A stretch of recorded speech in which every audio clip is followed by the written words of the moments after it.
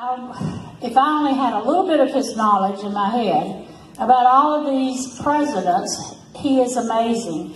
And he also has a wonderful book that I know he will tell you about. And I've learned so much history. And when something was said the other night in the play, I went, oh, he taught me that. So you're going to learn a lot, and you're going to be so impressed with some of this memorabilia that he's brought from his wonderful collection to show you today.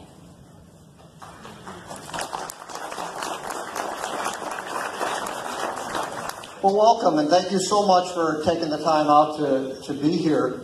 So excited to do this today. We're going to do a presentation on First Ladies. I just did a Carter panel this morning, and then this afternoon they billed me on everything on the same day here, so it's a whirlwind. But this afternoon we'll be doing a presidential descendants panel, so I hope you can make it for that. I was thinking as I was here.